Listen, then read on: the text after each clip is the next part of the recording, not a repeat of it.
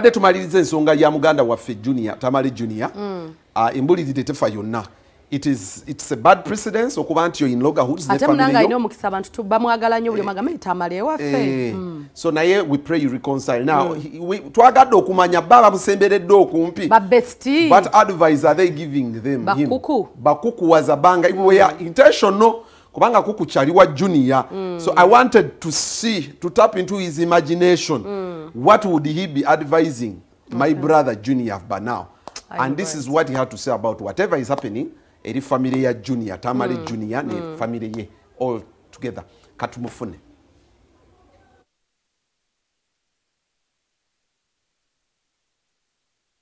Family is very important. That is one thing.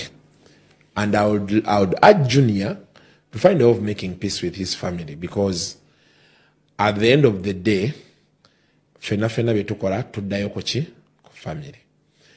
But if he feels family teina chemuyamba, because ndaba abantu amu wano mu comment section siba family twazikowa, siba family twakola kibuli omwe alina ebizibu bye nga bentero bagamba, baba uliranga family teina chemugattako shauri yako. But me, I would ask and suggest, I've never making a peace. It may not be okay with everyone. That's all of na ko baga nti kati bano njasigala nga nkola ki nga nkwatagana nabo, because ojanula ebintu ebimu ebana nene the family tuya family si byangu nebaga nti family is family je kigwera family is family. So I hope and pray at some point the family turns down, Junior turns down, ne bafuna middle ground, ne basobola okubeera nti ate bakkanya. Kyemmanyi there is someone gwe bayogedde naye ate nga Junior amuwuliriza nnyo era nakkiriza nti agenda kwogera naye. I'm certain by close of this week another meeting is going to sit and they will find a way of resolving those issues.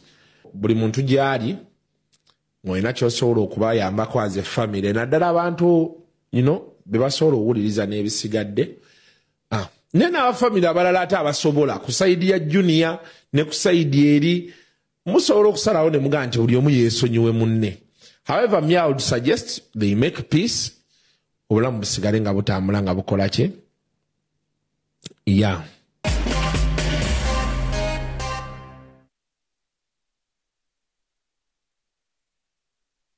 To credit so much my brother OJD.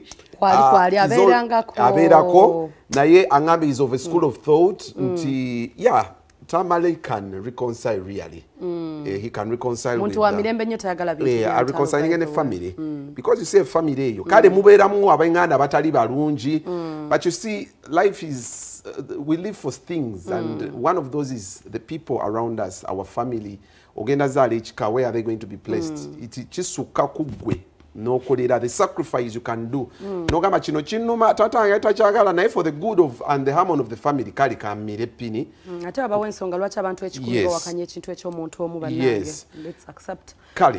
Wetuva wano ndoza tugende kolera ku Platinum Wellness Spa. Banange omusajja oyo yateeka mu ensimbi empitirivu. Yo na amaanyi. Ngamba nnyo abantu tuyiga okusiima kono okujjukira abantu abatukoledde. Nnyo na amaanyi. So olweggula yagala okumiti